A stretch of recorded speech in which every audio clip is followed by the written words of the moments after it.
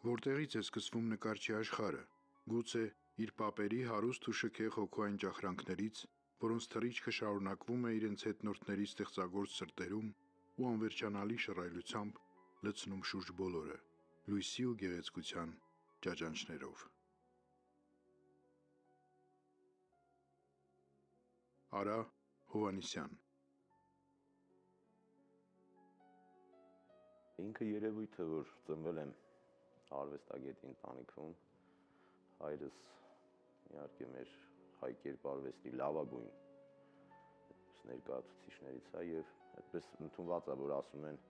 եթե ծնվել ես արվեստագետի ընտանիքում, միգուցե հայրը իդ նկարիչ է, տղան չպետք է լիներ նկարիչ։ Ուղղակի ընդամենը նորից եմ ասում, դա ասենք մեր ժողովուրդը տաղանդավոր ժողովուրդ է, այսինքն արհեստ, չէ, ասենք տենց ընտանիքներ կան, որ արհեստի հայրը բան է, այդպես այդ նույն արհեստն ունի, հետո տղան էլ շարունակում է նույն գործը, բայց արվեստը ես կարծում եմ մի փոքր այլ է, ինչ առումով, որ դա կախված է ասելիքից, իսկապես պետք է քո մեջ լինի այդ ուժը, որ ասենք դեպի տանում արվեստը, իհարկե մեծ նշանակություն դեր ուներ։ Փոքր ժամանակվանից ծնվել եմ, մեծացել եմ, նորից եմ ասում, դե պապան ինքը շատ բազմաբնույթ արվեստագետ է եւ այդ ամենը, որ տեսնում ես փոքր հասակից, դա իր ներգործությունը։ Իհարկե, հետո տարիներ հետո դե պարզ է, արդեն պետք է սովորես, դպրոցն ավարտելուց հետո ինստիտուտ, հիմա էլ դասավանդում եմ ակադեմիայում։ Այդպես ընդհանուր առմամբ կարելի է շատ բան անել, խոսել, ասենք, արվեստի ինչ ճանապարհներով եմ անցել։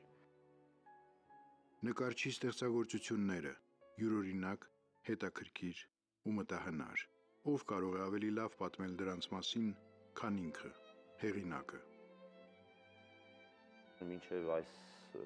շարքին գալը ունեմ բաներ, ինտերիերների շարք, որոնք մի քիչ ավելի ռեալիստական ոճով են արված,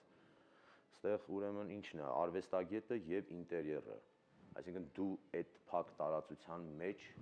ինչ ապրումներ ես ունենում, այսինքն այս աշխատանքների սա մեկն է այդ շարքից, եւ այդ ապրումները, թեկուզ եւ գիտեք, ասենք, այս փաստորեն միգուցե այս բանուն ազդեցությունը ընդհանուր մոլորակի, բայց ինտերիերի մեջ ես դու այդ ապրումները ունես։ Այսինքն պատերազմները, մի քիչ այդ բաններ կա, ասենք այդ մարդու լարված վիճակը, թվացողական ինքը սենյակում է, բայց այդ ազդեցությունը աշխարհի, այսօրվա տիրող աշխարհի, ասենք այդ լարվածությունները, այդ դինամիկ բաները ամեն դեպքում ազդում է ինձ վրա, ասենք այսքան իր ներքին վիճակից մինչև տիեզեր, մի քիչ նույնիսկ ասենք ճիչի է նման, որ ասենք ինքը տեսեք այդտեղ բան է, այդ լուսամփոփն է, սենյակը, այդպես էլի, բայց 4 կողմից ինքը մարդը ոնց որ ասած սեղմվում է այդ տիրող ընդհանուր աշխարհում տիրող այսպեսի բաների էլի, ասենք մանավանդ, ասենք միգուցե սա մի քիչ ավելի մոտիկա պատերազմական այսօրվա, այսինքն այդ հասկացողությանը։ Սա կոչվում է գիշեր, խորհրդավոր ինչ որ բան։ Հա, գիշեր, այսինքն գիտեք այդ կենթանական աշխարհը ոնց ասեմ, այդ գիշերը, որ ասենք դու մնում ես Սևանում եւ այդ ոնց որ ասած ամփոփիչ էլի, սա հիմա մտնում է իհարկե աբստրակցիայի մեջ, լուծումները, աբստրակտ լուծումը, բայց լրիվ այդ հոգեկան վիճակ, ասենք այդ տեղանքի, այդ միստիկ, մի տեսակ այդ կենթանական աշխարհը, ասենք տեսեք ստեղ այտենց մի բանի տեսքով, ասենք շան տեսքով կամ ձծուկ կամ օծ, միշտ այստեղ թռչուն եմ տեսնում, թռչուն, հա, այդպես ամեն ինչ sense ոնց որ ձուլվում է իրար, sense դառնում է մի հատ sense մի ընդհանուր հետաքրքիր ինչ որ տենց մի բան, էլի, որը որ կարծիքով այս աշխատանքի մեջ ոնց որ ասած այդ էմոցիոնալ վիճակը կա, էլի, գիշերային, այսինքն գիշեր միայն կապույտ չէ, այսինքն ոնց որ ամեն ինչ կենթանանում է գիշերը շորժայում։ Պայմանականություն, հարաբերականություն, վերացականություն, ինչ է սա, կյանք, թե արվեստ, իսկ միգուցե այդ երկուսն էլ միասին, իրենց տարբեր դրսևորումների մեջ։ Հարաբերականություն, եւ դրա հետ մեկտեղ վերացականություն, այսինքն վերացական եսի նկատի ունեմ, գիտեք, դա հենց հոգեվորն է, այսինքն հոգեվորից է ամեն ինչ սկսվում եւ մենք սկսում ենք վերլուծել, այսինքն արվեստը դա միջոց է, որ մենք կարողանանք վերլուծել այն ամենը, ինչ կատարվում է մեզ հետ։ Նորից էլի փաստորեն ստացվում է, որ դա հենց այդ մարդկային մտածող էակի, այդպես մղիչ ուժն է, այսինքն վերացական, օրինակ ասենք այսօր կերպարվեստը գիտենք, ասենք ես էլ ինքս այդ աբստրակցիոնիզմ, չէ, ասենք ինչ է նշանակում աբստրակցիա։ Աբստրակցիան այսօր արդեն վերածվել է ֆորմալ, ինչ-որ երևույթի, չէ, ասենք ֆորմաներով է, այդպես ասում են, աբստրակցիան պատկերացնում են, որ ասենք դա ֆորմաների տրոհման, այդպես ոգու հետ կապված, ասենք այդ էքսպրեսիոնիզմ, ոգու արվեստ, բայց ես գտնում եմ, որ ասենք նույն Լեոնարդո դա Վինչին աբստրակտ մտածելակերպ, աբստրակցիա, ինքնին այդ վերացականությունն է, այսինքն որտեղից է սնվում արվեստագետը, դա կարող է լինի երազ, դա կարող է լինի, ինչ ասեմ, ամեն ինչ, այն ինչ կապված է ոգու հետ, եթե չկա ոգի նկարի մեջ կամ պոեզիայի կամ ընդհանուր արվեստին վերաբերող, ուրեմն դա նկար չի։ Ինչ զգացողություն է դա, նկարելը, հոգու ճախրանք, բերկրանք, ոչ մի բանի հետ չհամեմատվող հաճույք, երբ դու ասես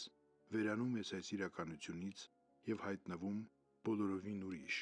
կախարդական մի աշխարհում։ Մեր իրականության մեջ ընդունված է, հենց կոնկրետ իմ արվեստի, ասում են նկարիչ։ Իսկ համաշխարհային, ասենք, բանի այդպես,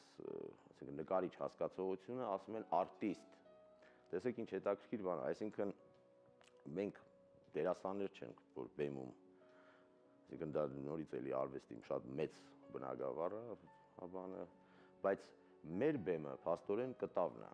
այսինքն մենք որպես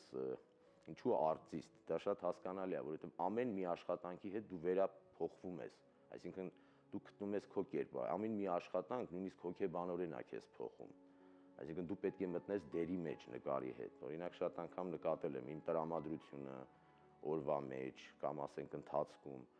դա շարժվում է նկարի հետ, երբ որ ես աշխատում եմ, նույնիսկ այն բաց պահերին, որ չեմ նկարում, քանի որ չնկարելուց, то есть այդ ազատ ժամերին ես էլի նորից մտածում եմ այդ աշխատանքի մասին, այսինքն հոգեբանորեն աշխատանքի հետ եմ, իսկ հիմա թե աշխատանքը ինչ բան ունի, թեման ինչպեսին է կամ ասենք բան, ըստ դրա դու քո տրամադրությունն էլ է որոշվում, այսինքն այ արտիստ նշանակում է ստերեոթիպին հենց այն, որ դու մտնում ես կերպարի մեջ աշխատանքիդ։ Իսկ ինչու է նկարում նկարիչը, ինչ է ուզում ասել իր նկարներով, այդ ինչ գաղտնիք է, որին հասու լինելու մենաշնորհը տրված է միայն իրեն, և որի մասին էլ միգուցե ուզում է պատմել բոլորին։ Սկիզբը արտահայտվելն է, քո ասենք ներաշխարհը վերում բացահայտում ես, բայց չկա այն նախնական բանի մեջ չկա, որ դու հասարակությանը մի հատ, այսինքն այդ գաղափարով չես գալիս, որ պետք է հասարակությունը տեսնի, գնահատի, այսինքն հետո է դա վերածվում, ու իհարկե ցանկություն կա ցուցադրվելու կամ ներկայացնելու կամ փոխանակվելու թեկուզ քո գոլեգաների հետ, շատ անգամ արվեստագետների, ասենք, ինչ են կարել, ուր են գնում, ինչ խնդիրներ ունենք, այսինքն, բայց ամենասկիզբը, սկզբնական բանը, ինքնաարտահայտման, այսինքն, ինչն է քեզ անհանգստացնում, ասենք, դե նորից եմ ասում, դա կարող է լինի երազի տեսքով, ինչու չէ, շատ անգամ, ասենք, մի բանի մեջ ես ու մեկ էլ կարող է երազիդ մեջ սենց ուղղակի, սենց բանի պես, տեսիլքի պես, ինչ-որ մի բան տեսնես, իհարկե, ես չեմ ասում, որ դա հենց այդպես էլ տեղափոխվում է կտավ, բայց այդ ազդեցություններն են, որոնք որ երբ որ կան, դու սկսում ես հենց դրա շուրջ մտածել, ինչն է, դե եթե հիմքում ասենք դու ինքդ մարդ ես, չէ, ուրեմն այդ զգացմունքները եթե ազնվորեն կարողանում ես, այսինքն ինչքան հնարավոր է, այդպես առանց քեզ խաբելու, կարողանում ես տեղաշարժես դեպի, ասենք, կտավ, ուրեմն ստերեոթիպին դա ինչ-որ մի ձևով էլ պետք է, ասենք, մարդկանց հուզի, կարծում եմ, որ եթե դու ազնվորեն, ասենք, քո այդ էմոցիաները, զգացմունքները, կարողանում ես տեղափոխես այնտեղ, կենթանացնում ես, այսինքն այդ անկենթան մակերեսը։ Ասում են արվեստագետը միջնորդ է երկնքի ու երկրի միջև, ով ապրում և ստեղծագործում է առանձնահատուկ մի առաքելությամբ, հոգևորը սերմանելու ու մարդկանց հասցնելու նախասահմանմամբ։ Իսկապես դա այդպես է։ Բոլոր գործոններն էլ ես կարծում եմ, որ աշխատում են, նույնիսկ ճակատագիրն էլ նշանակություն ունի, այսինքն ինչ ճակատագրորեն, որ եթե ուրեմն արվեստագետ ես, դա պիտի բան ունենաս ներսից։ Ուրեմն որ մեկ-մեկ ասում են շնորհք, թեկուզ սկսենք շնորհքից։ Օրինակ Դա Վինչին ասում էր 1% տաղանդ, 99% աշխատասիրություն։ Դա ինչի նկատի ունի։ Դա նկատի ունի այն, ինչ որ ասենք դու ինչ ասելիքներ ունես։ Այո, եթե կա այդպիսի բան, ես չեմ ուզում, գիտեք ինչ, արվեստագետներին sense ինչ որ աստվածացնեմ, որ ասենք վերև, ներքև հասկացողությունը։ Իհարկե, եթե կա հոգի, որին որ ես հավատում եմ, ասենք այդ բանը, ուրեմն ինչ որ մի կա, այո, հնարավոր է, որ ասենք այդ բնությունից, տեսեք, օրինակ ես շատ սիրում եմ բնապատկերներ անում եմ եւ շատ սիրում եմ կարողա դրանք վերեմ, վերլուծեմ, ասենք արվեստանոցում նայեմ, այսինքն նույնիսկ հենց ինքը բնությունն էլ իր անդրադարձն ունի։ Դու այդ միջավայրի մեջ որ մնում ես, դու չես կարող առանձնանալ։ Իհարկե, դե առանձնանում ես աշխատանքիդ հետ, վերլուծումներ ա գնում շատ մեծ, այսինքն այսօրվա խնդիրների հետ արվեստում կատարվող, որ ես գտնում եմ ժամանակակից նկարիչը պարտադիր պետք է մտնի, այսինքն գոնե ինչ-ինչ բաներով կարող է այդպես մտնես, դուրս գաս, հրաժարվես, նորից ինչ որ տեղաշարժեր, բայց հա, հիմքում կա ինչ որ այդպիսի մի բան, էներգետիկ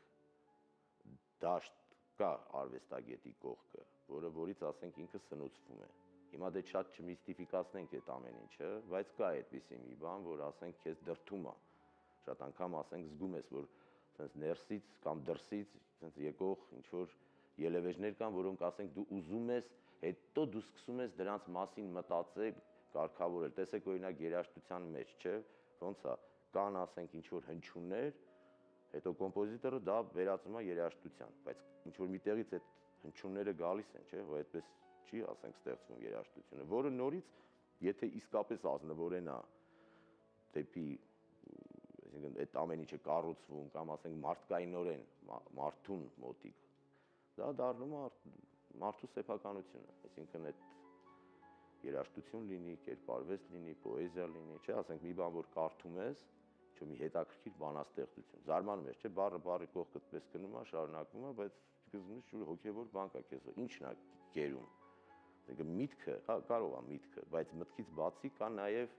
այտենց մի էներգետիկ դաշտ, որը որ անկախ քեզանից քեզ գերում է, որ մինչև վեր սկսում ես կարդալ։ Այնուհանդերձ, կա արդյոք յուրահատուկ մի իմաստ այն ամենում, ինչով որ զբաղվում է արվեստի մարդը, ինչին որ նվիրում է իր ողջ կյանքն անվերադարձ եւ որն է այն,